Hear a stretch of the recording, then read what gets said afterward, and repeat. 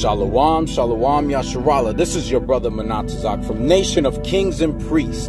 Here's another Bible bite for you. So the question today is, do you love your family more than God? In other words, do you love them more than serving the Most High? Would you make sacrifices for the Most High? So what we're going to do is we're going to start with a certain precept. We're going to go into the Apocrypha, and we're going to look at a story that is very powerful, right? It should motivate us to do the right thing, right? So we're going to start with a certain precept, and then we're going to move into the Apocrypha. But before we go on, if you could please push the thumbs up, like the video audio. If you like, share the video audio to help spread the word, right? So we're going to start it out. We're going to say, give all blessings, all praise, and all honor and glory to Yahweh in the name of his son, Hamashiach Yahushai, our King and our Redeemer, right? So now we're going to start out with this precept in Matthew where Christ, Yahushai, is talking. So it's red letter, Matthew 10, verse 37.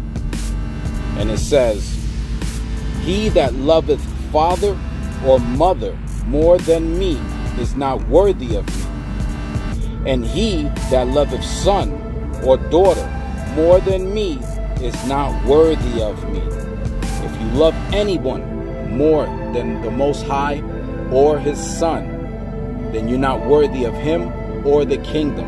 Let's go on to verse 38. And he that taketh not his cross and followeth after me is not worthy of me. 39. He that findeth his life shall lose it, and he that loses his life for my sake shall find it. So if you lose your life for Christ's sake, for kingdom work, following these laws, statutes, and commandments, you will be sealed into the kingdom and into eternal life. But if you don't do that, you will lose all of that. So we're going to go through some examples of this, or one mighty example, right? And we're going to go into it in the Apocrypha. And this is a pretty long chapter, right? We're going to be in 2nd Maccabees, chapter 7. Like I said, it's a long chapter. We got a lot of precepts to cover. I'm going to try not to go too fast, but I don't want to go too slow on this. But we're going to try to get all the meat off of this. All right? So this is going to happen during the time of King Antiochus IV. All right? So here we go. Chapter 7. We'll start at verse 1. It came to pass also that 7 brethren with their mother were taken and compelled by the king against the law to taste swine's flesh. For you that don't know what swine is pig or pork. All right? So the king was trying to pressure them into tasting and putting this pork in their mouth. Right? So we're going to start it again. It came to pass also that 7 brethren with their mother were taken and compelled by the king against the law, that's God's law, to taste swine's flesh, and were tormented with scourges and whips. Right? So let's go on. Verse 2. But one of them that spake first said, what wouldest thou ask or learn of us? We are ready to die rather than to transgress the laws of our fathers. You see that? This brother right here loves the Most High more than he loves his own life. And that's what we have to love the Lord that much that we're willing to give up our lives and family members' lives for this thing. It's the only way we're going to get sealed into this. So let's go. We're going to jump around to, let's go to Deuteronomy chapter 14, right? Verse 8. And it says, and this is actually a law, right? For all Israelites All Hebrews, we're supposed to follow these laws. These are the commandments of the Most High. This is why they're refusing to put that pig in their mouth. Watch this. It says, and the swine, because it divideth the hoof, yet cheweth not the cud, it is unclean unto you. Ye shall not eat of their flesh, nor touch their dead carcass. If you're an Israelite, you should not be eating pork. We have dietary laws concerning this, right? Let's go even further on this. We're going to go to, let's go to Isaiah. We're going to go to Isaiah chapter, in fact, let's do Isaiah 65, verse 4, and we're going to look it up in the NLT. And it says, at night they go out among the graves, worshiping the dead. They eat the flesh of pigs and make stews with other forbidden foods. You see that? The prophet Isaiah is telling you the Most High is not happy about this, right? Verse 5, this is the Most High talking. It says, these people are a stench in my nostrils, an acrid smell that never goes away. Acrid smell? That's a smell that is so bad that your eyes water up and your sinuses burn when you see it and smell it. That's how bad it is. And that's how the Most High feels about people who eat swine's flesh, right? We're going to go to Isaiah 66, verse, let me see here, 15 through 17. We're going to continue on this. Remember, Isaiah is a prophet. So right here, this is an end time prophecy concerning when the Most High, when Yahushua, when Christ comes back, right? What's going to happen to people in that day if he catches you eating pig? Watch this.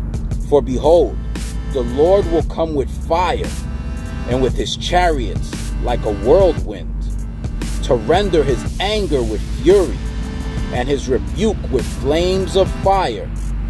We know this hasn't happened yet, so this is coming. Verse 16, for by fire and by his sword will the Lord plead with all flesh, and the slain of the Lord shall be many. Verse 17, they that sanctify themselves and purify themselves in the gardens behind one tree in the midst, eating swine's flesh, and the abomination and the mouse shall be consumed together, saith the Lord. You see that? The Most High is going to destroy and kill anyone eating these abominable foods that are against our dietary laws. Christ is going to destroy you when he arrives. There ain't going to be no person of the Hebrew Israelite community entering into the kingdom eating swine's flesh, crabs, shrimp, lobster. It's not going to happen. The Most High will destroy you in that day if he doesn't destroy you before that day. So now, let's go back to the Apocrypha, right? And we're going to go to, remember what we just read in these scriptures about how the Most High feels about swine's flesh. Now that's why you understand why they're refusing to put this in their mouth, right? So let me reread verse 2 in Maccabees chapter 7. It says, but one of them that spake first said, what wouldest thou ask or learn of us? We are ready to die rather than to transgress the laws of our fathers. That's how we need to be, Yasharallah. We need to be this committed. Verse 3, then the king, being in rage, commanded pans and cauldrons to be made hot. These pans and cauldrons, these are the big ones when you're going to make a food for a large amount of people. And watch what he does. He makes these things really hot. Watch verse 4. which forthwith being heated, he commanded to cut out the tongue of him that spake first, and to cut off the utmost parts of his body, the rest of his brethren and his mother looking on. You see that? His mother and his brothers are there watching this. Right? Now watch this, verse 5. Now when he was thus maimed in all his members, he commanded him, being yet alive, to be brought to the fire, and to be fried in the pan.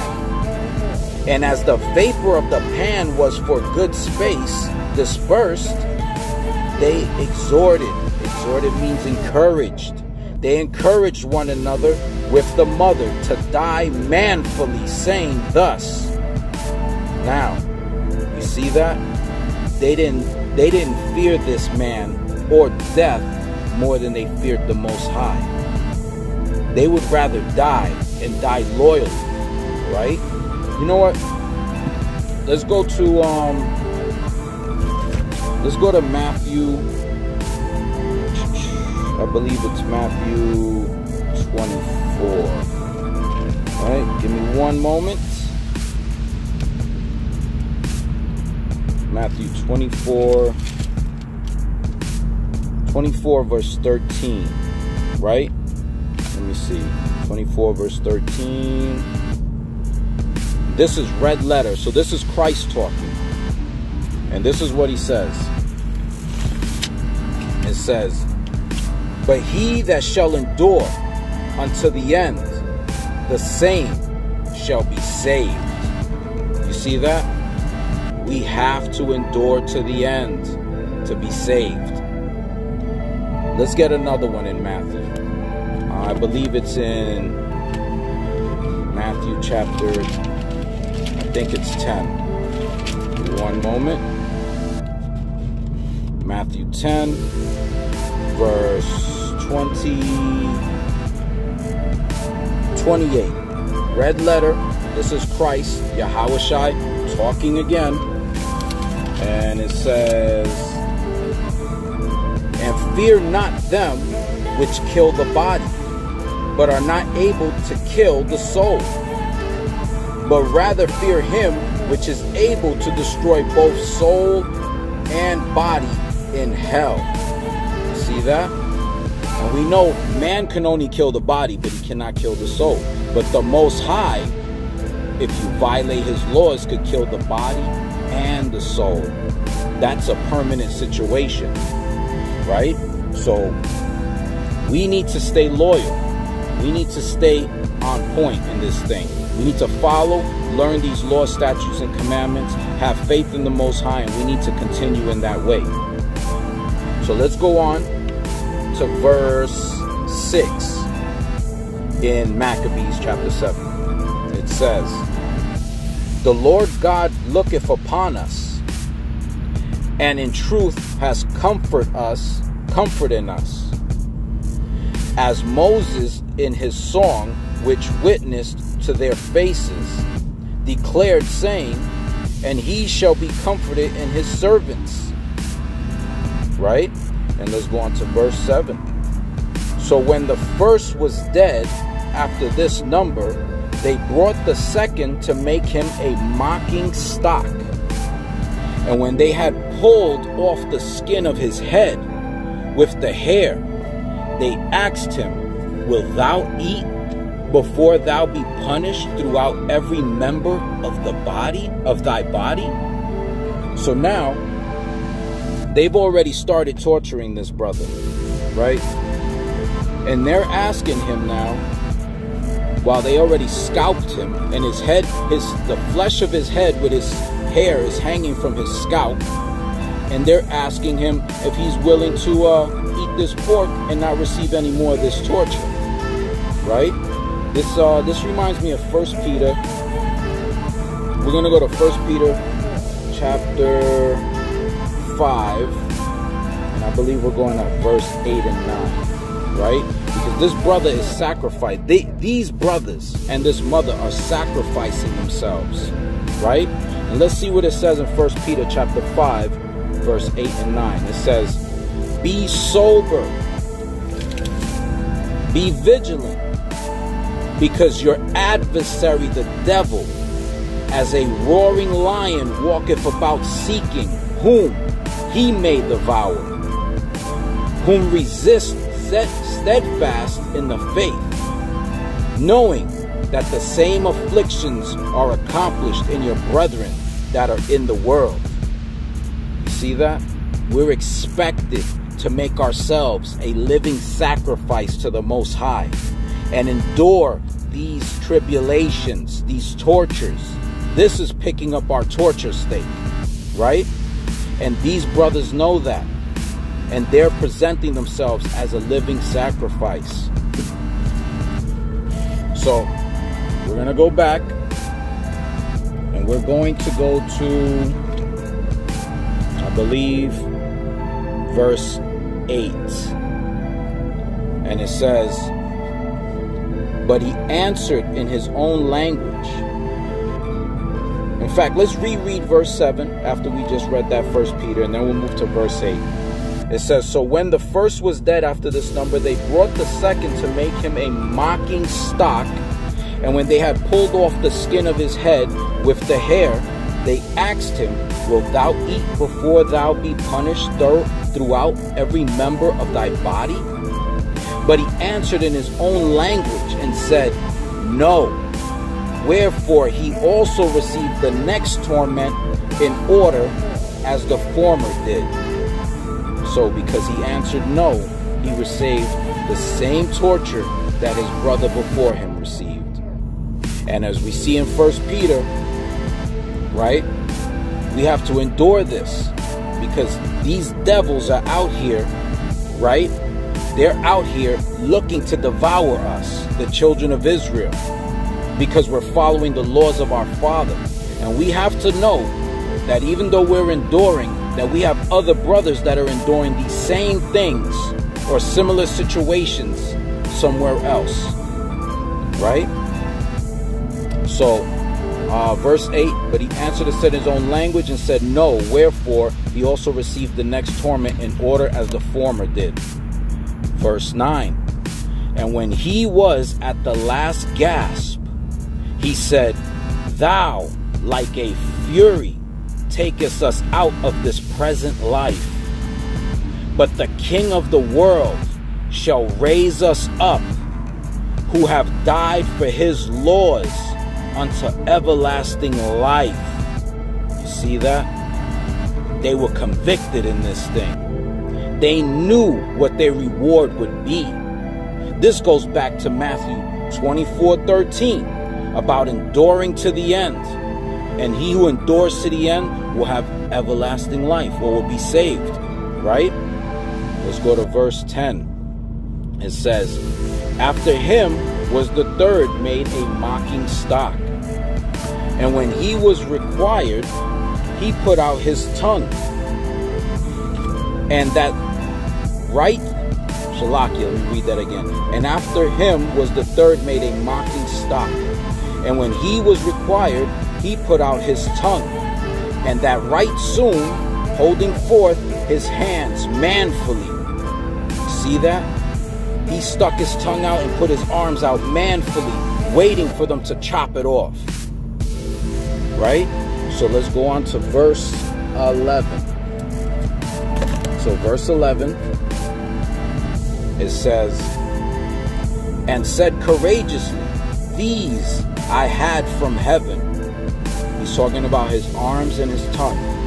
He said, these I had from heaven, and for his laws I despised them. So for God's laws, he will despise his own body parts, right? And from him, I hope to receive them again. You see that? He has faith that the Most High is going to restore him whole again, but in the kingdom, right? Now, let's go to Deuteronomy. This reminds me of Deuteronomy chapter 6, verse 5, right?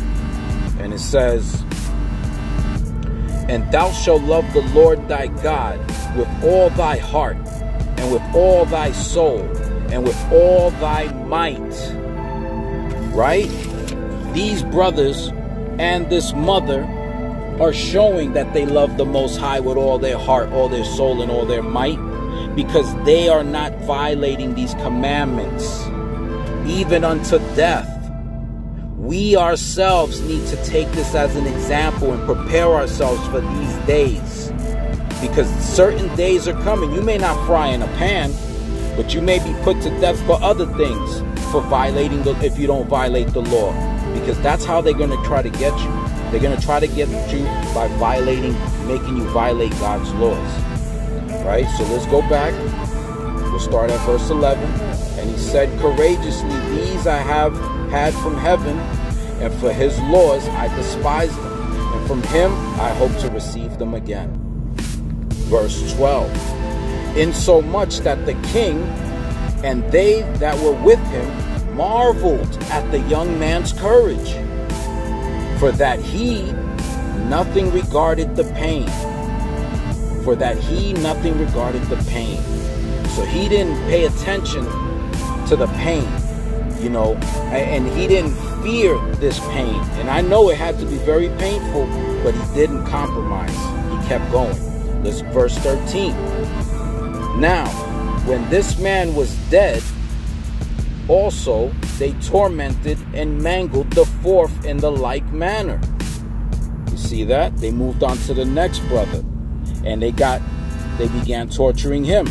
Verse 14, it says, so when he was ready to die, he said thus, it is good being put to death by men, to look for hope from God, to be raised up again by him. As for thee, thou shalt have no resurrection to life. You see that? He knows, because he's dying loyally, that the Most High will reward him with the resurrection to life. But he knows that this king and his people, that they will not be resurrected to life. Right? Let's actually, this reminds me of, I believe it's Matthew. Yeah, let's go to Matthew. Give me one moment.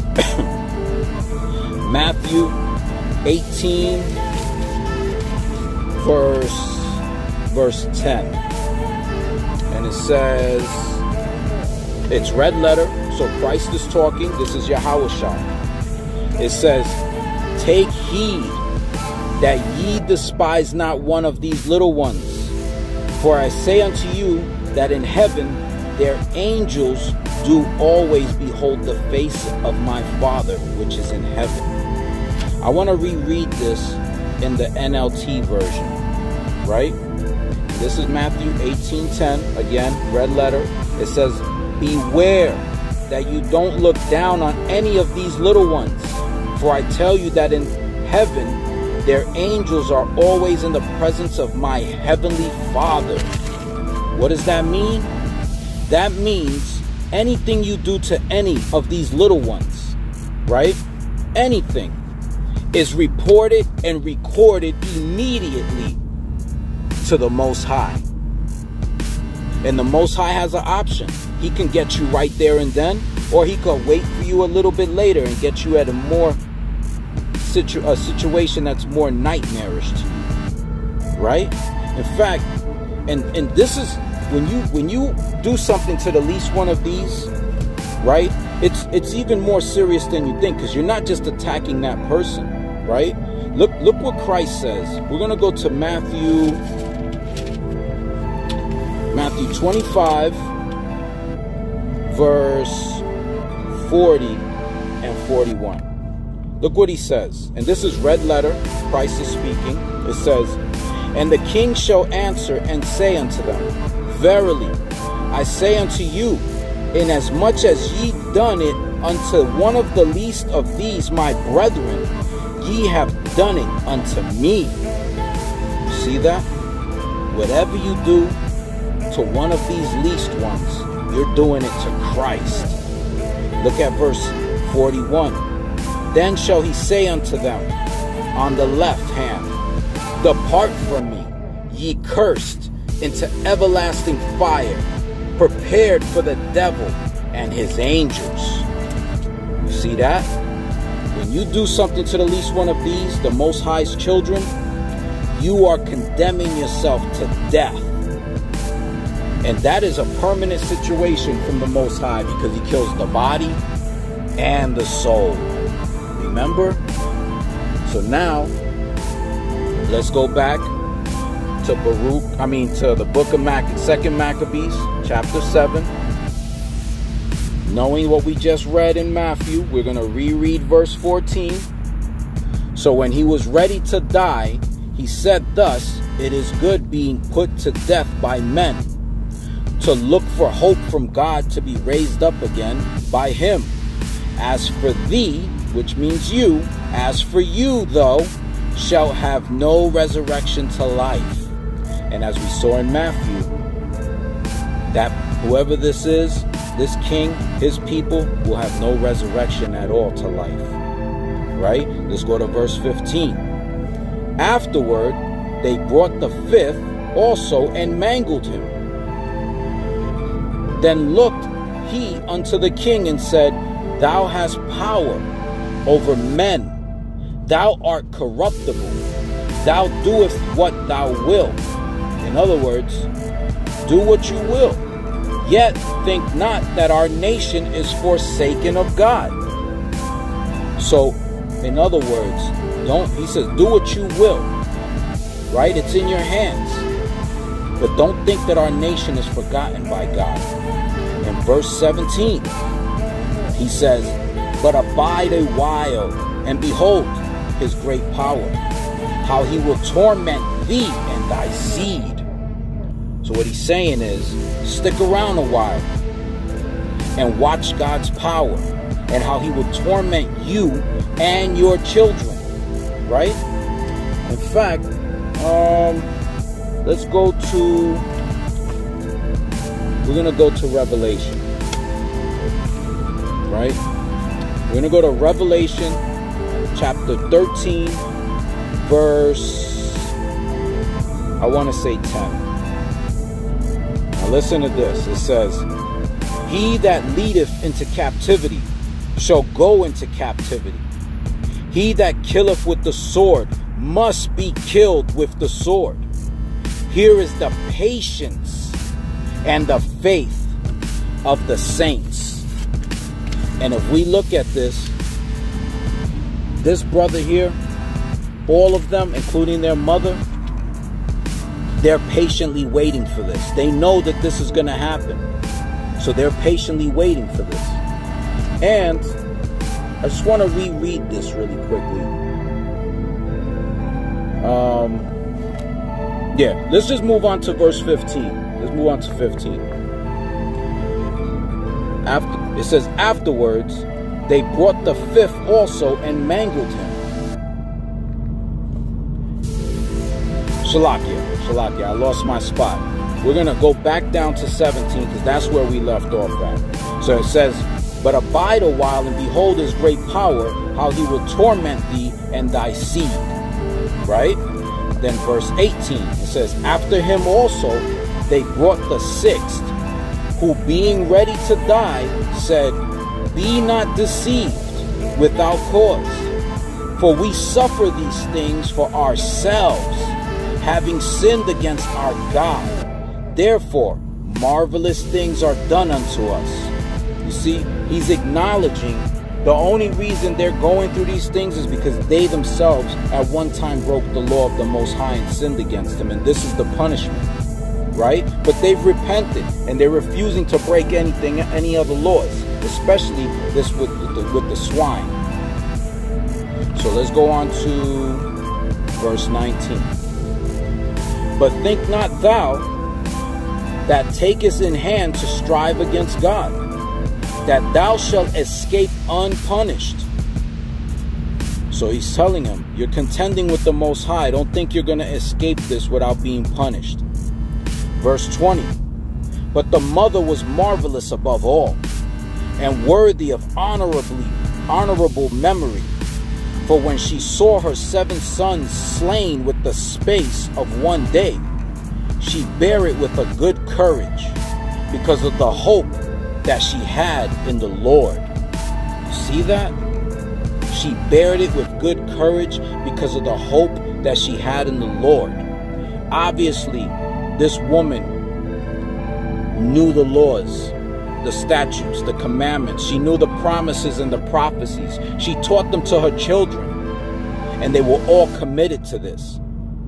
This is basically Revelation 13:10, where it says again, here is the patience and the faith of the saints.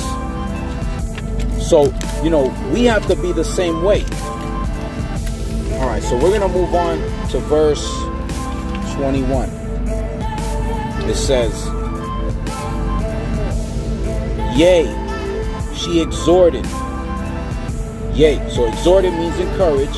Yea, she encouraged every one of them in her own language, filled with courageous spirits, and stirring up her womanish thoughts with a manly stomach.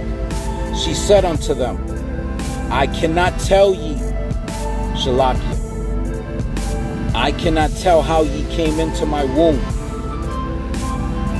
For I neither gave you breath nor life, neither was it I that formed the members of every one of you. You see this? This mother is encouraging her children because she knows that she will see them again in the kingdom if they die loyally, if they all commit to themselves to being loyal to the Most High and the statutes and commandments in these laws. Let's go to verse 23.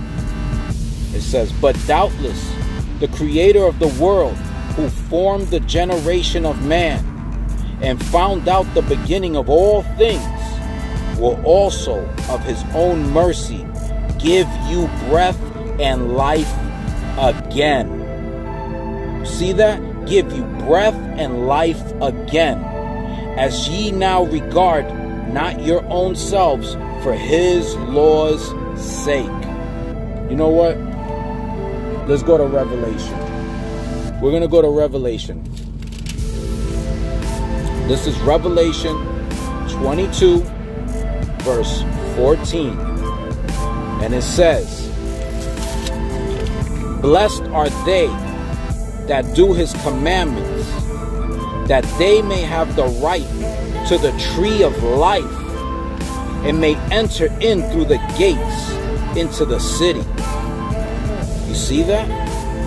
These brothers and their mother, dying loyally, will inherit the right to the tree of life in the kingdom.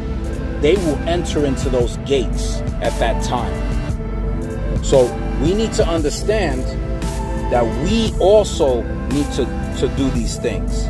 We also need to make sure that we go loyally and faithfully. Whatever it is that the tribulation is that the Most High allows upon us, because each one of us may have certain different things come upon us. Right?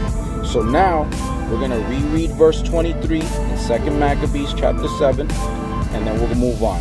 It says, but doubtless the Creator of the world, who formed the generation of man and found out the beginning of all things, will also of his own mercy give you breath and life again, as ye now regard not your own selves for his law's sake. Verse 24.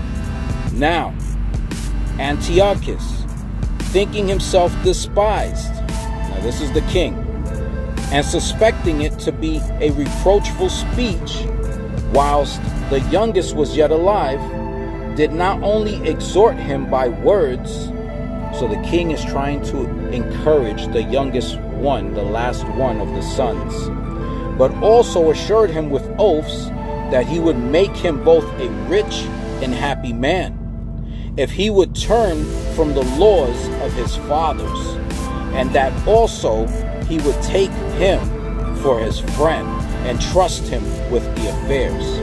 Do you hear this devil? This devil right here is trying to bribe this young man into betraying the Most High's laws, statutes, and commandments, right? By offering him things, right? Listen, this is very similar to what happened to Yahushua when the devil took him up to the mount and showed him all the kingdoms of the world and said, hey, I'll give you all of these kingdoms and rulership over them if you just bow down to me one time and worship me. Right? So this is how the devil works. That's how these devils work. Let's move on to verse 25. It says, but when the young man would in no case hearken unto him, the king called his mother and exhorted her that she would counsel the young man to save his life. And when he had exhorted her with many words, she promised him that she would counsel her son. But she, bowing herself toward him, laughing the cruel tyrant to scorn, spake in her country language on this manner, O my son, have pity upon me that bare thee 9 months in my womb, and gave thee suck 3 years, and nourished thee, and brought thee up unto this age, and endured the troubles of education. You see that? So she's reminding him all of these things. Go to 28. I beseech thee, my son, look upon the heaven and the earth and all that is therein, and consider that God made them of the things, Shalakia, consider that God made them of things that were not, and so was mankind made likewise. Fear not this tormentor, but being worthy of thy brethren, take thy death, that I may receive thee again in mercy with thy brethren. While she was yet speaking these words, the young man said, whom wait ye for? In other words, what are we waiting for? I will not obey the king's commandment, but I will obey the commandment of the law that was given unto our fathers by Moses. And thou, that has been the author of all mischief against the Hebrews, shall not escape the hands of God. For we suffer because of our sins. And though the living Lord be angry with us a little while for our chastising and correction, yet shall he be at one again with his servants. But thou, O godless man, and of all other most wicked, be not lifted up without a cause, nor puffed up with uncertain hopes, lifting up thy hand against the servants of God. For thou hast not yet escaped the judgment of the Almighty God, who seeth all things. See that?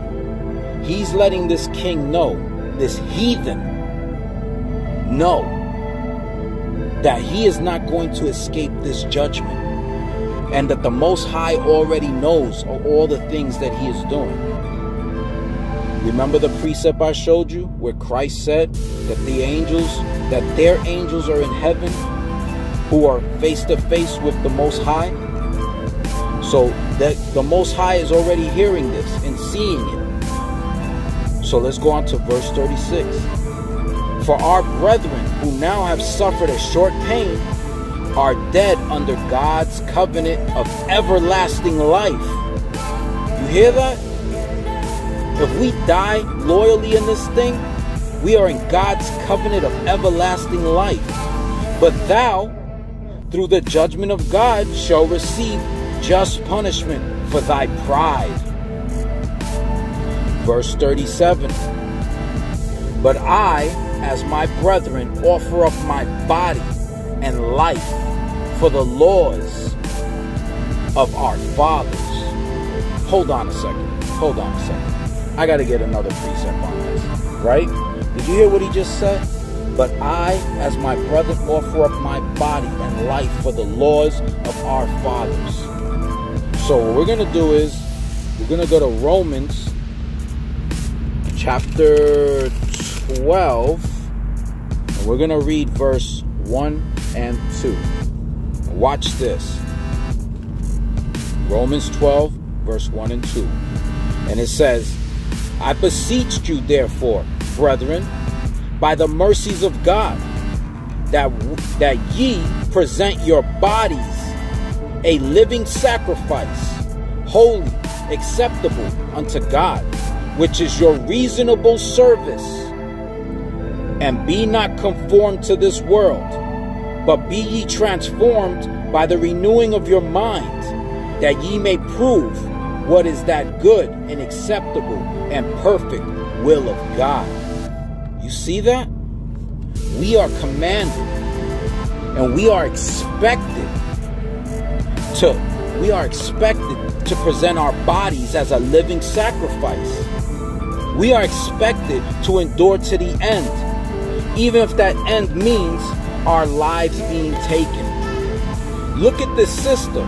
She just lost 7 sons and courageously exhorted and encouraged each one to die loyally, manfully. There are brothers out there that aren't as brave as this woman. Let's go on. We're going to continue reading verse 37, 2 Maccabees chapter 7. And it says, "But I, as my brethren, offer up my body and life for the laws of our fathers, beseeching God that he would speedily be merciful unto our nation, and that thou, by torments and plagues, mayest confess that he alone is God." Did you hear this? This brother just put a curse on this king. Listen to this. He said, unto our nation, that thou by torments and plagues mayest confess and that he alone is God. So in other words, that by torment, suffering, and plagues, disease, that he was going to suffer, that he should suffer those things, and that he would admit that God is God alone, right? And what you may or may not know about this king is that he died a horrible death. He had a disease that the Most High gave him, where his flesh and his intestines were swollen up, and they were infested with worms, and parts of the flesh on his body was falling off, and the smell was so bad that even his servants couldn't bear to be around him, and he could even smell himself. And on top of that, he was riding in a chariot and began rushing people even more, and fell out and messed up his leg. So this man died a very painful, agonizing death. But guess what? He also wrote in his will an apology to the Jews. So this brother's curse fell upon this king, and it went down that way. Let's go to verse 38. "And that in me and my brethren the wrath of the Almighty, which is justly brought upon our nation, may cease.